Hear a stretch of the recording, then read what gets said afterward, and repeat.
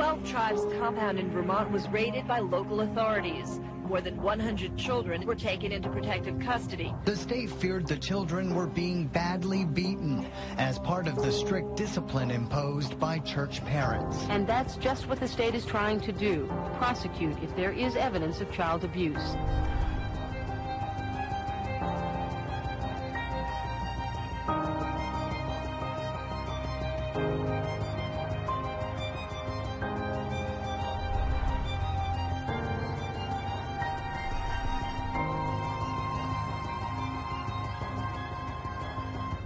We were told as children that based on our religious rights that the government had no business being there and taking the children, and that's why they were returned.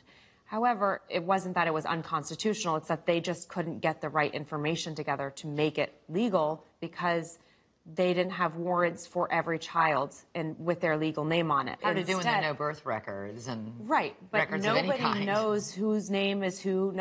Everyone goes by one Hebrew name that's given to them when they join the community.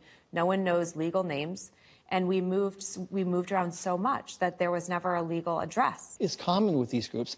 Outside officials are, in many cases, enemies of Satan, and they're out to destroy God's work. So lying to an outside official is acceptable if the lie is in the context of doing what's best for God. What do they lie about? Well, the big issue, of course, is the severity of the corporal punishment. This is taken a step further where other adults, not your parents, are perfectly allowed to paddle a child, to hit a child. How often did that happen? On a daily basis. A daily basis. It was part of being a member. The parents relinquished their ability to have any say in their child's rearing. So are children communal property? Absolutely.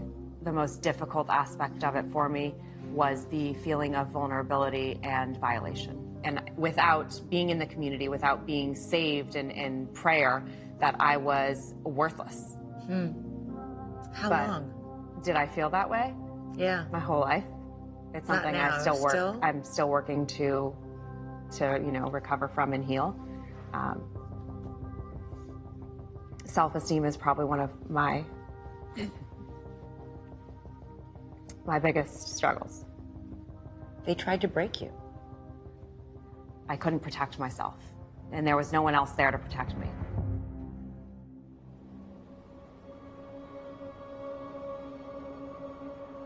I don't know if you have anything like this, like a journal from back then. This is when I was 17, and I'm saying, God, where are you? I wrote, everyone knows me as this bad, insane, stupid person, and they think I'm trash. I might as well go where all the other trash goes because all I have to give is garbage. It's devastating. I was 7 years old when I first decided that I wanted to leave. My father played guitar, and he was one of the musicians for the services that we had, which were every morning and every evening. He had noticed that someone had been fooling around with his guitar, and he kept asking, and this little boy stepped forward and said, I saw her do it. I remember thinking, why would he say that about me? You know, I know better than that. And, you know, I'm standing in front of 150 people, and my parents asked me in front of everyone, did you do it? And I said, no, I didn't do that. I would never do that. And they said, you're lying, go to your room. For the next 7 days, I was given one meal a day, and I couldn't leave my bed. And every day, a different adult would bring me a plate of food for dinner, and they would say to me, why don't you just tell the truth?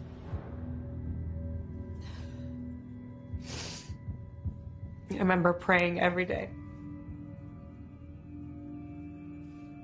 saying, God, why can't you just tell them?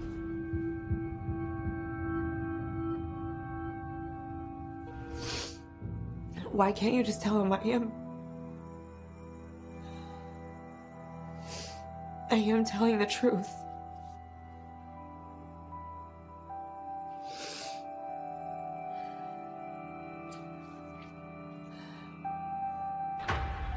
And I didn't understand.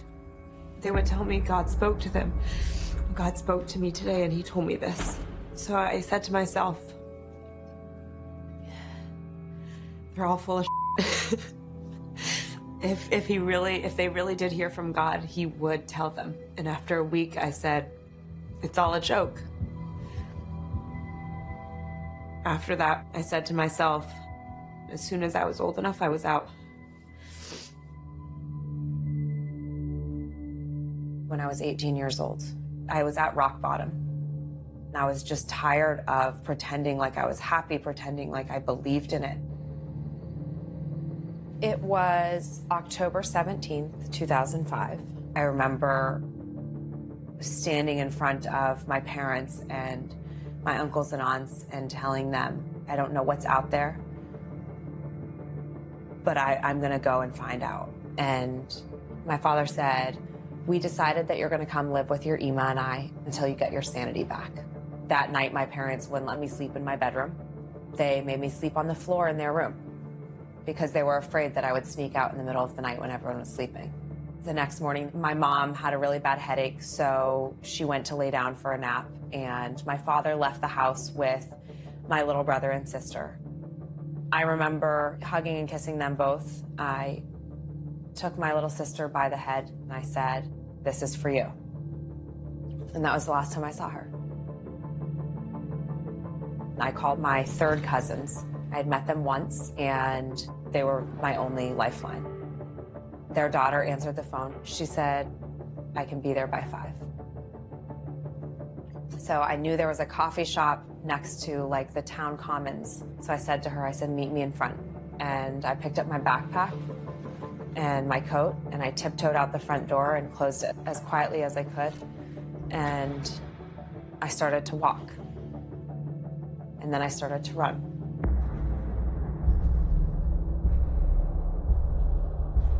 I remember hearing in my head my mom yelling my name. And I could hear her heart breaking.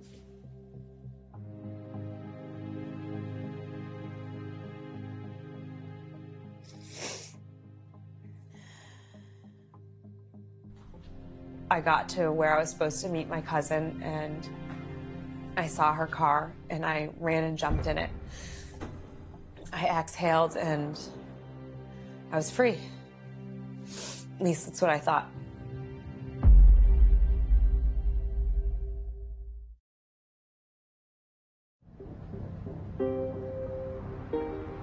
It lasted for 3 days.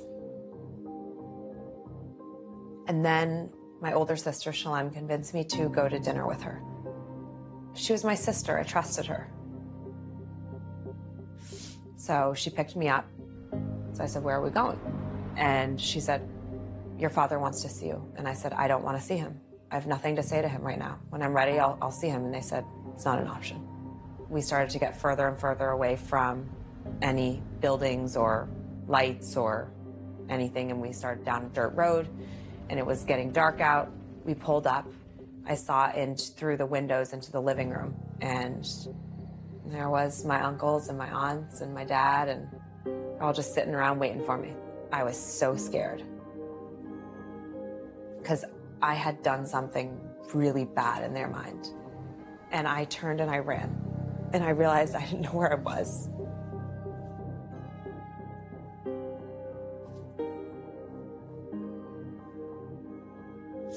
There's nowhere to go.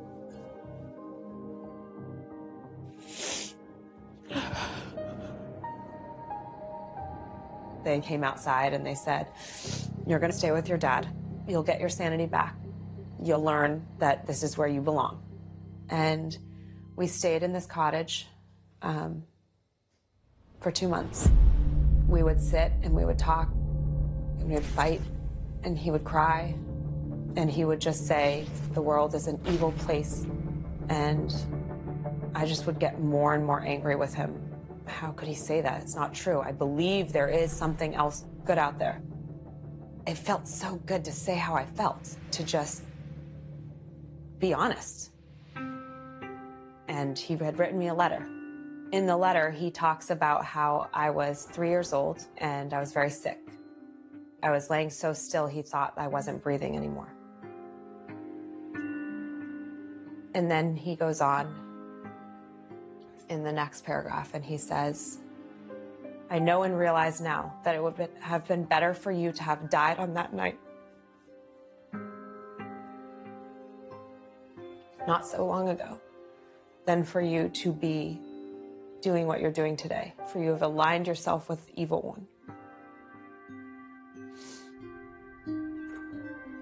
He disowned me. He said, if you choose to not live my life, then you're not my daughter anymore. And it was that simple for him. My only choice was to run away again. And the next day I was gone. I didn't waste a second. When I left, I separated myself completely from that life. I cut my hair, I changed my name, I changed every single bit about who I was. I turned my back on that life, and I felt alone so often. What was your assumed Hebrew name? Batach Yakara. You can see why I changed my name.